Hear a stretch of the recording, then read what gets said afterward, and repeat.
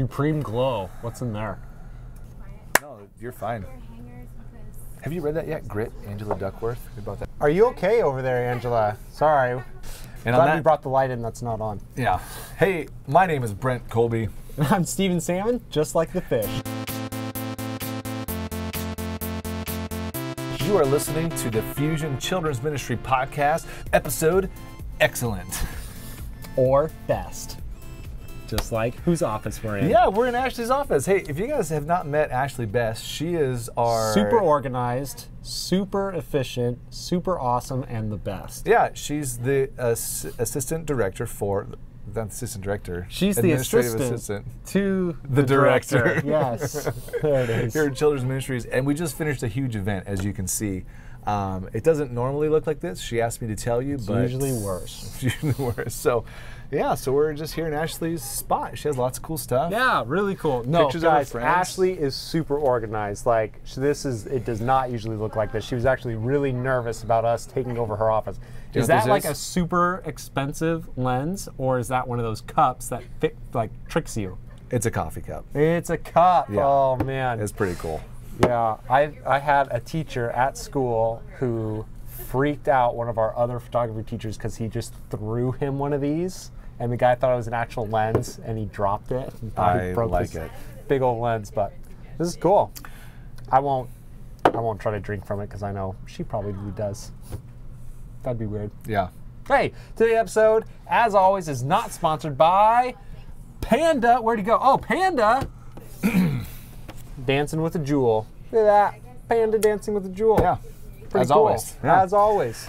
I have something awesome for you. Yeah. Kids Camp. We actually talked about this last week, Kids Camp a little bit. Now, here's Yes. something I want to tell you about Kids Camp that will really enhance your Kids Camp, probably by a exponent of 10 or more. Okay. And that is the fishing pole campfire roaster. You take a good look at this. The fishing pole my campfire gosh. roaster will roast your hot dogs and marshmallows simultaneously while positioning them exactly where they need to be over the fire via fishing pole. Let's be honest. How many of you actually give sharp pointed objects to kids to roast marshmallows at camp? It turns into just a medieval weapon. Yeah, like, they're just like like that. just smacking each other over the head.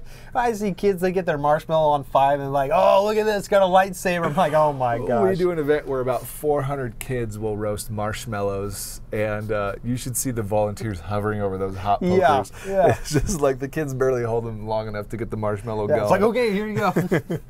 Nice, but that is really cool. Yeah, That is I thought awesome. it'd be good. You know, just keep it real at camp. I think Yeah. we may have to try some of these out this summer.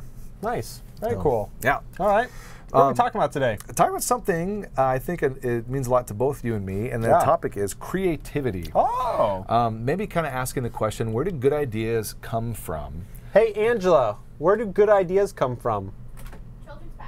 Children's pastors. Children's pastors, you heard it there, the expert in you- youth ministry. You're a very creative guy. You guys come up with lots of cool stuff I at don't your know church. if I'm very creative, but I appreciate you saying that. How do you guys come up with your ideas? Where do you start? Man, the first question we ask is, what would be the best thing for our kids? What would be the best thing for our kids? We go, hey, this is our idea, this is our concept, this is what we want to talk about. Okay. Now, how can we support this with different, basically, bits or pieces to build it in a kind of different way? Got it. So you start with your idea and you kind of pivot from there. Yeah. Do you have any examples of where you had an idea and then you found a fun way to illustrate it? Well, I mean, one of the classic ones is just Bible stories, right? We all tell Bible Right. stories, and a pretty classic is you might have an object or you just kind of tell it. Well, we thought it would be cool to actually, with technology today, animate Bible stories. And Yeah, so okay. really easy, but we get a artist or even a teenager who's good at drawing and get them to draw out the pictures of the story from the Bible. And then we take pictures of it on our phone, Yeah. and then we just upload those pictures almost like a PowerPoint, Oh, that's and kinda just fun. and then just speak to it, and it's really cool. Kids love it. So you use the kids' own artwork to kind of illustrate. Yeah. Yeah, that's fun. I love, one of my favorite things to do is come up with themes for events. Yes. I just love doing that. Yeah. And I think that, you know, the temptation is just to do this. And I'm not saying this is not creative, but it is definitely not the most creative. Yeah. Figure out what movie is coming out and then just do a spin-off of that movie. That is good. Also, I just want to say that it's incredibly distracting trying to look at you, and then there's all these pictures of Ashley right behind you, and I'm trying to figure out what she's doing in each one and like what's going on. Well, she clearly has lots of friends. This is a very important topic, but you did not realize like how difficult it is for someone with ADD to try and like dialogue with you, and then there's just like these other people just in the background. Yeah, I understand. But creativity. Yeah, so give us an example. Oh, movies. Yeah, don't just take a movie and spin off of the movie, right? You can do that. That's a good place to start. But I feel like a lot of people in ministry kind of take the easy way out just by doing something like that. Sure. Instead of kind of trying to make their own thing. And that's one of the biggest things is if you're not developing, I know there's nothing new under the sun. Everything is kind of a twist on something but there is just blatant like plagiarism, right? Or you are just being lazy instead of kind of going for the next step. And that really limits you in your creativity when you do that. You're never going to be more than just pretty much a plagiarizer, whereas instead of an innovator or a creator. Let's give me the top 5 plagiarized kids ministry ideas. Oh, man. I'll start with Fear Factor. Oh, the Fear Factor. When that show come out? Like in the early 2000s or Faith Factor. Faith Factor. Faith Factor. What's another? It's so copied so often. I mean, I don't know if it's so much children's ministries, but I think churches. I mean, adult churches do it too, though. I mean, take the movie. Braveheart. There's Titanic, Finding Dory, Finding Jesus. Yep. You do the whole journey thing, Finding Nemo. Anyway, we're not saying this is bad, but that's probably, there's another next level of creativity that you can add into your church. One thing I like to do, there's this concept of finding good ideas and generating good ideas. Yeah. And of course, nothing starts from zero, so you gotta have something to pull from. Yeah, and like those movies might have something cool about them or in them that you can emulate or kind of try to build off, but don't just rip the whole movie and like maybe change a character's name or something and you're just like redoing it. I love when you can take two, like this interesting idea and then just this interesting idea. Yeah. When you combine it, you've created something new. Yeah. And I think a lot of times when people, even the way you describe movies or video games, oh, it's like this meets that, you know, the X plus Y.